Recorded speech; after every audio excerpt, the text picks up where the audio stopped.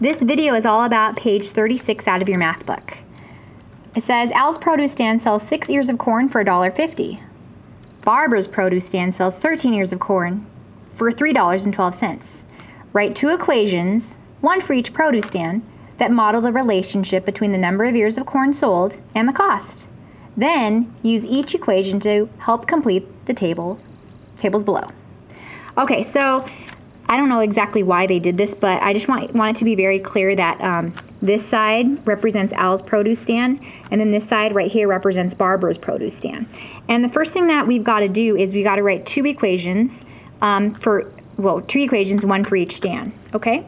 And it's implied that these are proportional relationships, okay?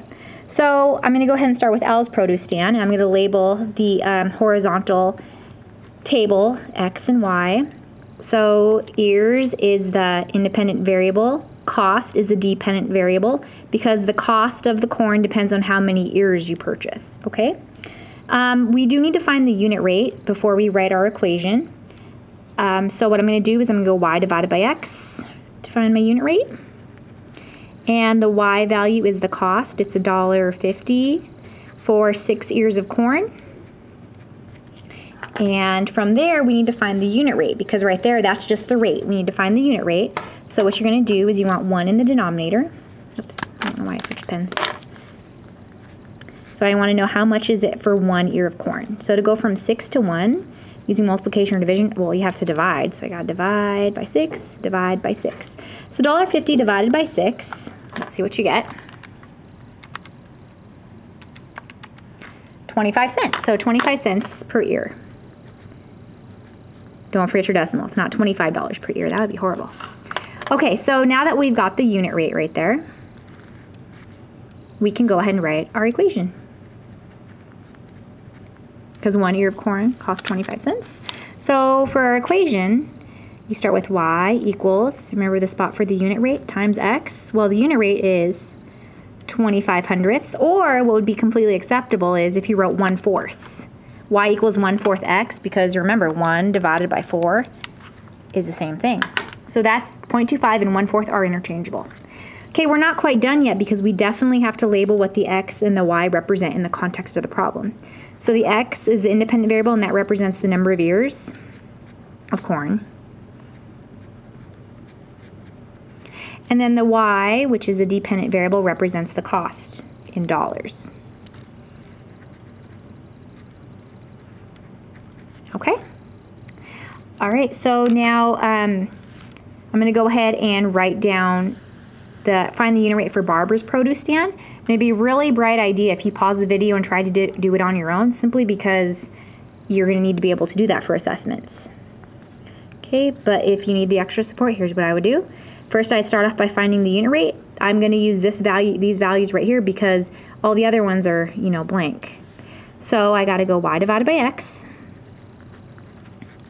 And the Y is the cost, the dependent variable. The cost depends on how many ears of corn you purchase. So if you buy 13 ears of corn, it's going to cost $3.12. So to find the unit rate, because this right here is just a rate, I need to get 1 in the denominator, because I want to know how much does 1 ear cost, okay? So to go from there to there, I just divided by 13. 13 divided by 13 is 1. $3.12 divided by 13 is, I don't know, 24 cents per ear. Okay, so that right there, folks, is the unit rate.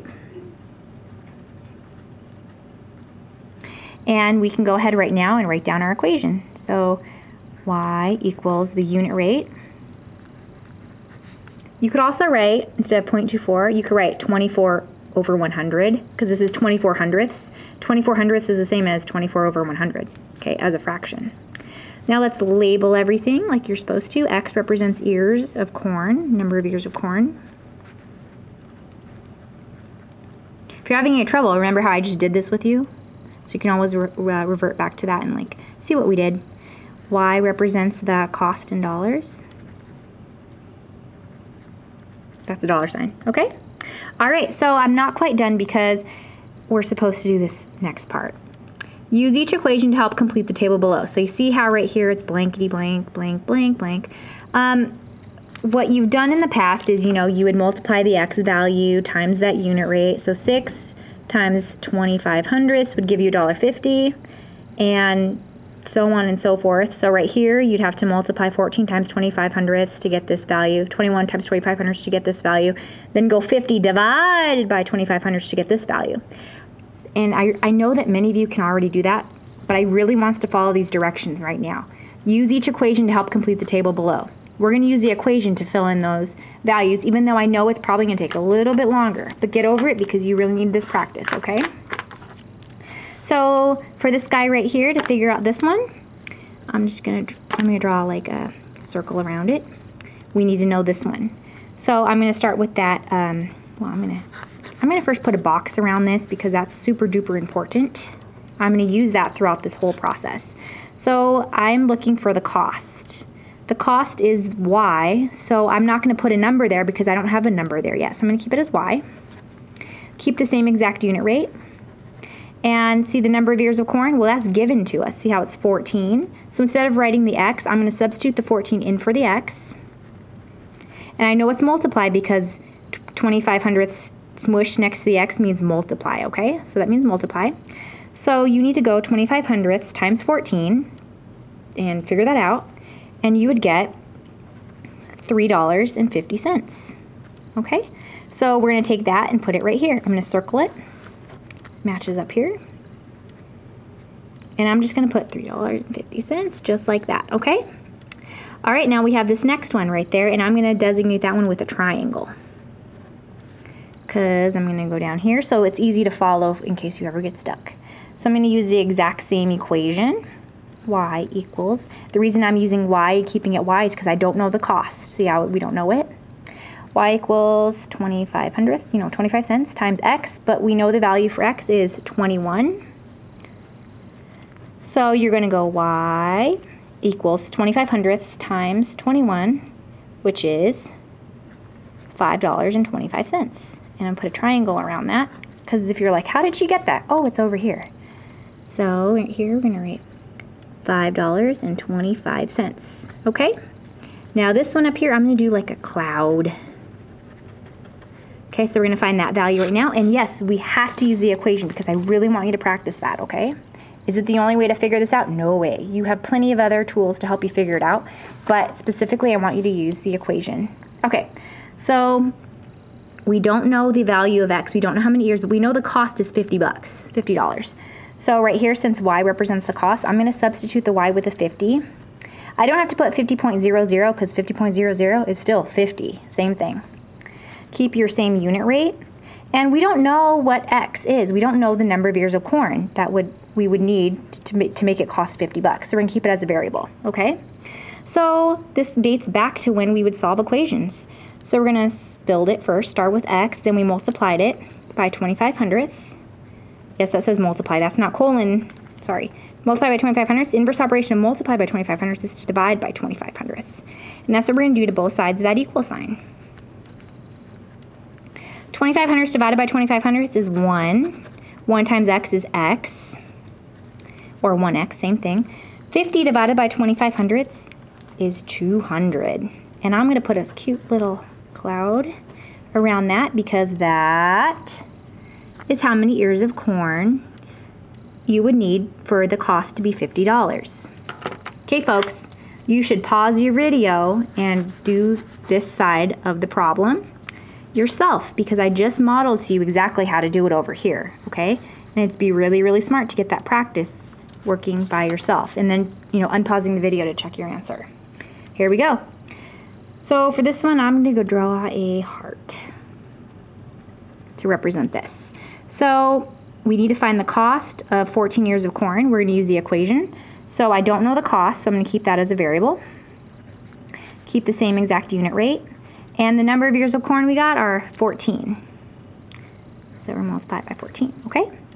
So our cost would equal 24 hundredths times 14, which is $3.36. And I'm going to put a heart around it so that you can be like, oh, that goes right there.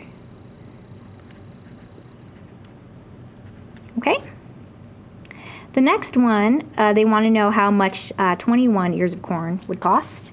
So use that equation. Y equals, we are keeping it a variable of y because we don't know the cost. We know the unit rate. The number of ears of corn is 21 ears. Okay, and so we're going to go 24 hundredths, or 24 cents, times 21, and that is $5.04. Oh, what should we draw around that? We'll do like a spiky cloud. And what was it? $5.04.